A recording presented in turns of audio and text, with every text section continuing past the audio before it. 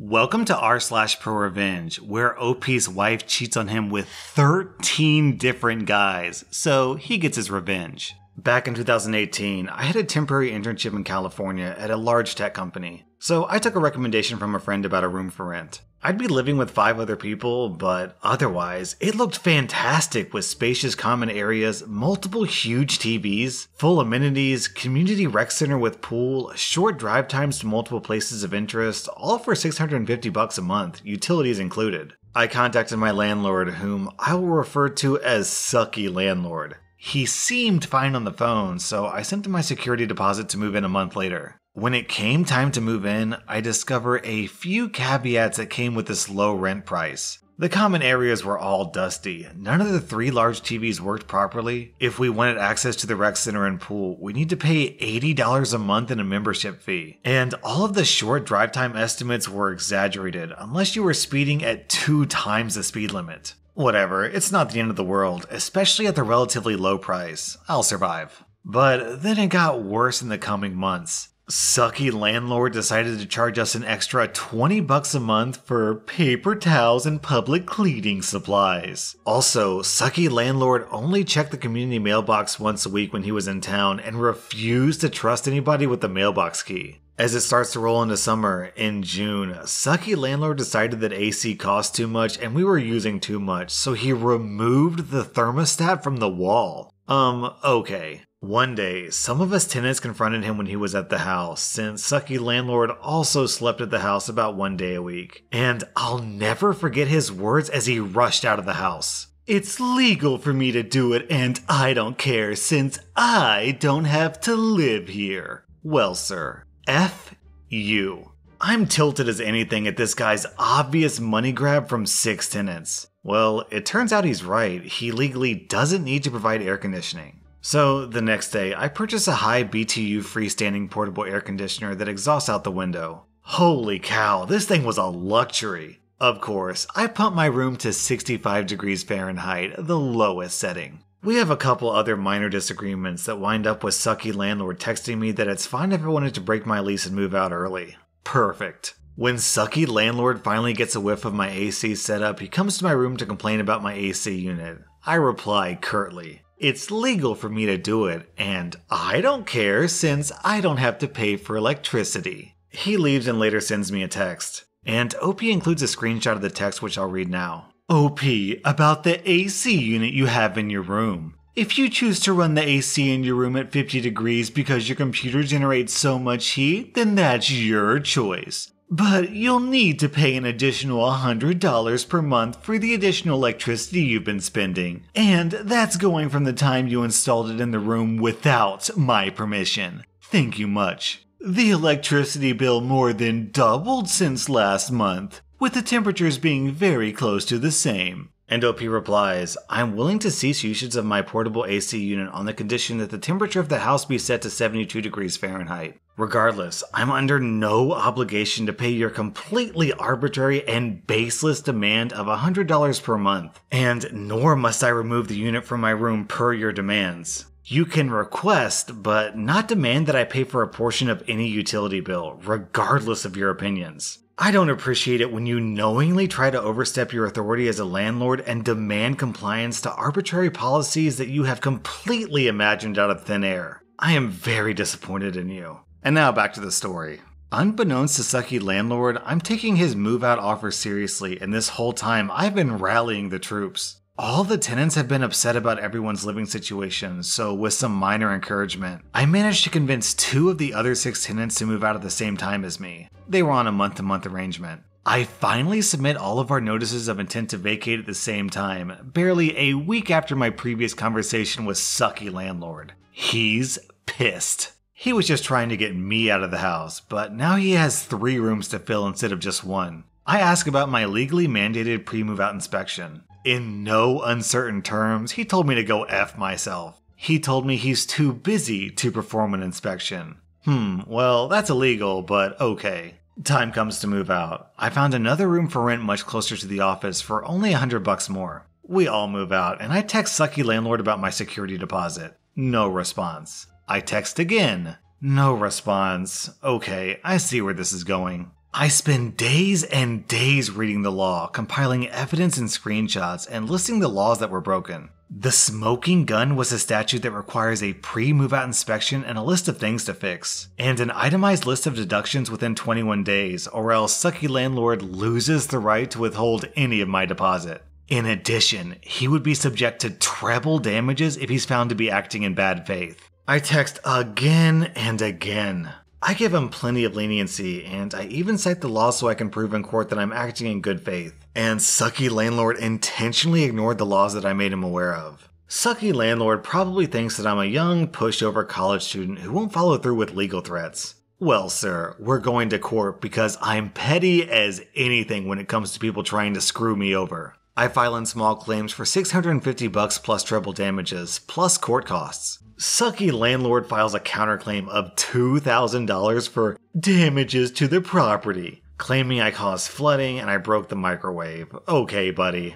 In response, I gather testimonies from 3 of the other tenants and I build my case into a 40-page packet of evidence, complete with page numbers, a table of contents, and descriptions for every screenshot and photo. I make 3 copies of everything and submit it to the court and the defendant, sucky landlord. He starts filing requests to postpone the trial. He cites a doctor's appointment and the motion is granted. The court date is rescheduled for a month later in December, but still before I fly home. The new court date approaches and he files another request to postpone, citing another doctor's appointment. Somehow, that motion is granted as well and we're rescheduled yet again to January. Darn! January rolls around and surprise, surprise, guess who's got another doctor's appointment conveniently on the exact same day of the trial? Denied. The court finally got off his BS and denied the motion because he can't prove he scheduled the doctor's appointment prior to the court date being moved.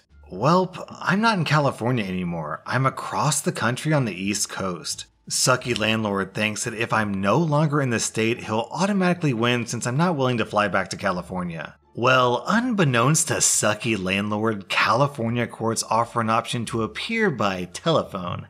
Haha.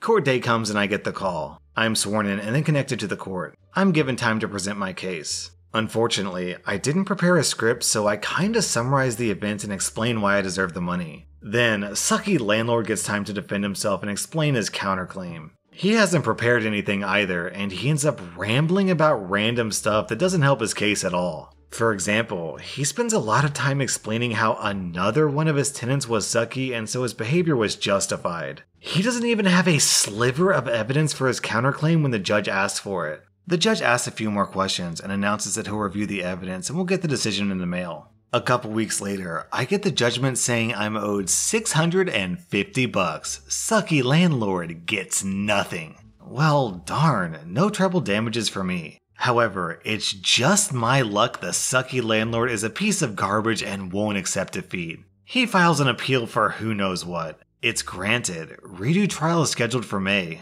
This time, I'm 10 times more prepared. Once again, I'm sworn in and then they connect me to the courtroom speaker. This time, I have a hashed out script that I read, making sure to emphasize how often I inform sucky landlord of the law, how often sucky landlord knowingly broke the law, and how I offered so much leniency, and so many opportunities to do the right thing. Once again, sucky landlord doesn't prepare anything, but instead rambles on so much that even the judge tells him to get back on track multiple times. Sucky landlord claims I caused water damage and had to replace all the carpets. The judge asks for an invoice or receipt. He has none. Sucky landlord claims I broke the microwave, so the judge reads him the 3 witness statements that all state I didn't break the microwave. Sucky landlord says they're all lying. He still has no evidence whatsoever. At this point, the judge clearly sounds done with this garbage and says we'll get his decision in the mail and the call ends. A couple of weeks later, I get the judgment. I'm owed $1,800 and sucky landlord still gets nothing.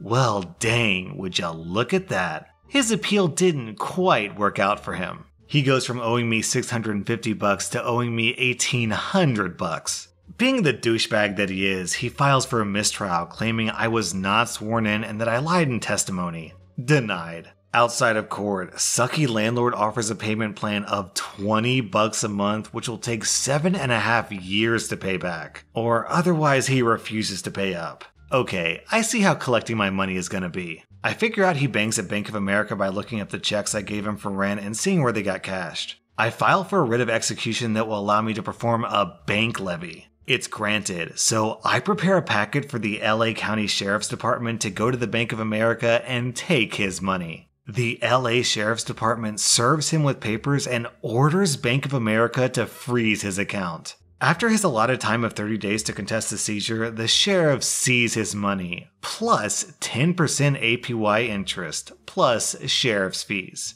I finally get the glorious check in the mail, 20 months after moving out. I'll probably frame it. Total $1,893.91. I feel like every single person on planet Earth has a sucky landlord or a boss or an old teacher that they would just love to stick it to. Congrats, OP. That $1,800 revenge is well earned. Our next Reddit post is from Deleted. I divorced my ex-wife over 5 years ago for repeatedly cheating on me with over 13 different men and 2 women. To give you some background, my ex and I used to be swingers until the last year of our marriage. Things had spiraled out of control, so I said that I was done swapping partners. Unfortunately, she didn't agree with me and kept hooking up with guys behind my back. 6 months prior to our divorce, my oldest child was diagnosed with a life-threatening illness. I won't go into details to preserve my anonymity. She started to crack under the pressure and started to drink a lot, putting herself and our children in danger. It got so bad that I moved out of the house for a couple of weeks and took our kids with me. During this time, her best friend, we'll call her Amy, approached me because my ex had disclosed all of her dirty deeds at her girls' night out a couple of days ago. She disclosed that she had been sleeping with a new guy every night and getting drunk when she had the kids. She also told Amy that she went out one night a month ago and left our 3-year-old and 4-year-old kids at home alone while they slept so she could meet a guy.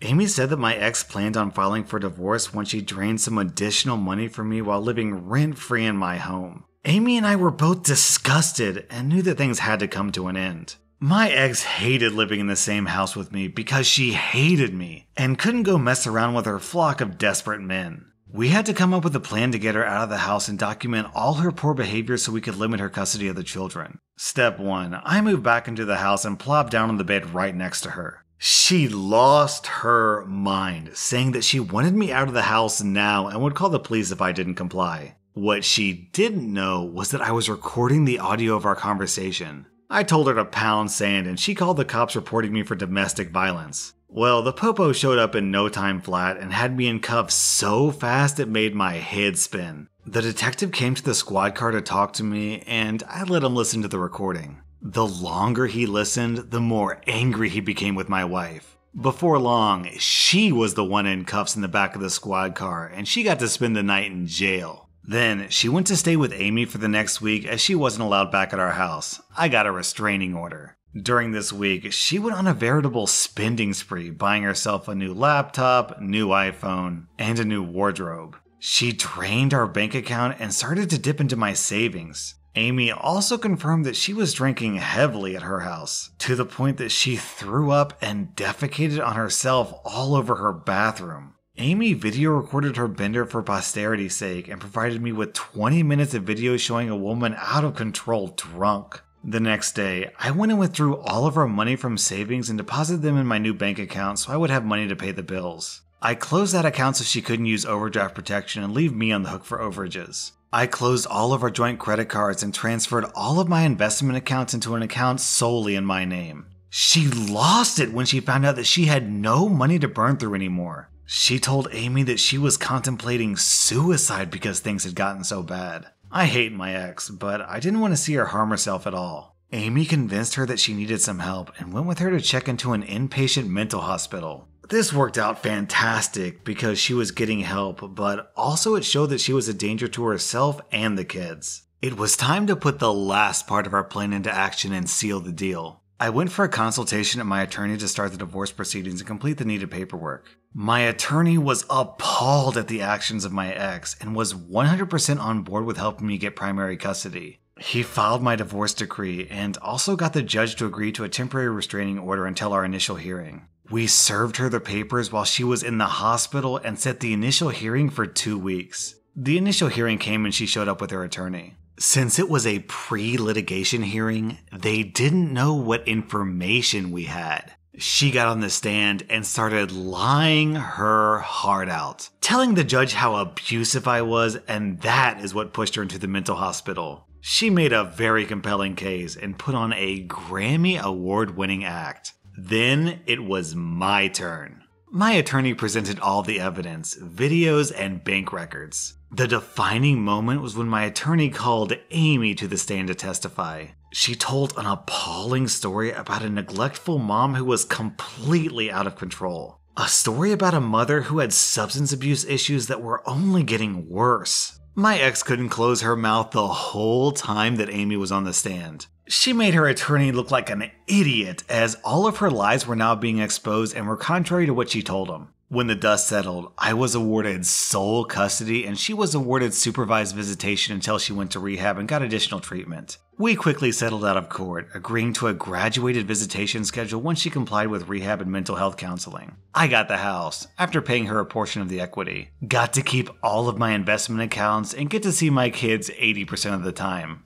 She got to go live with her mom for the next 2.5 years and jump from job to job. Life is pretty good 5 years down the road, and is even better knowing that she isn't my problem anymore. Man, Amy is the real MVP of this story. OP, I sincerely hope you bought her flowers after this, because she single-handedly stopped your ex-wife from ruining your life.